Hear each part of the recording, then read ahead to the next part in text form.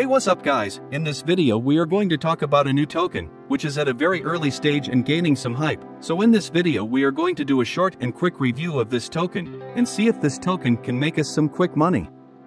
Before we go ahead with this video, let me tell you guys that this is not a paid promotion, and do not invest blindly, because last time I noticed few of my subscribers directly bought a token just by seeing the title. Please watch the whole video before you make a decision to buy any tokens, or you might end up getting wrecked. So this token called PulseFloki, they have used a good amount of funds for their marketing, and therefore you see a lot of top influencers promoting this token. So this is their website. There is not much data available on this website. I don't see any links to their white paper, or who is the team behind this project. If you scroll down you can see their goal and utility.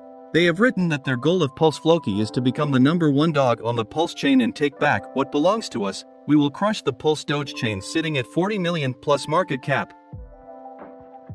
So personally, I don't think this makes any sense. This message is not very convincing for an investor to invest a lot of money in this token. Talking about the utility, they are currently working on their first dApp called RateHub, and they are also saying they will leave all others behind. So I like their confidence, but still this is not very convincing.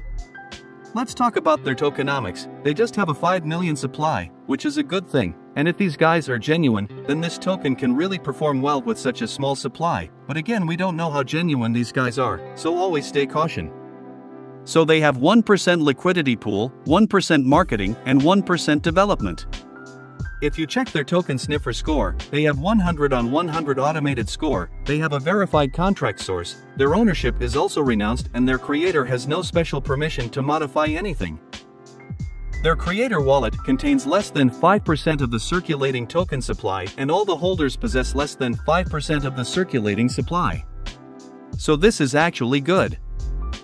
Let's go to their chart. So you can see it launched at August 10th at around 3 cents, went all the way up to 70 cents and currently trading at 13 cents, so I am personally expecting it to go down around 7 cents. Their holder count at the time of this recording is just 913, market cap is around 673k, so this token is not yet listed on any marketplaces. But if you go to their Twitter, you can see they are in talks with multiple exchanges, so you can expect a little pump once the exchange listings come into place, but only if you have bought near or around the bottom.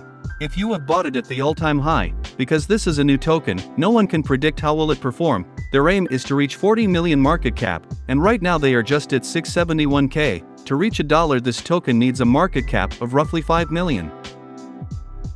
So guys, let's come to the conclusion. The only thing that attracts me is the supply of this token, and also their contract, and everything is renounced. But there is little to not much data available about this token. They have talked about their goals on their website, but like I said earlier, it makes no sense and it looks immature.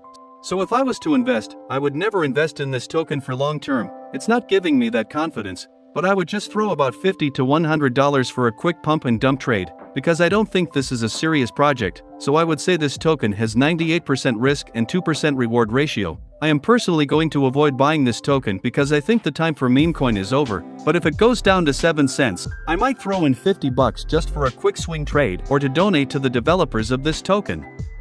So guys, that's all about it for this quick review video. This video shows my personal opinion and your opinions can differ from mine, so take it easy and don't start abusing or calling me a fudder. I don't want you guys to increase your blood pressure and die while typing comments. So thanks for watching, and please share your opinions about this token in the comment section below.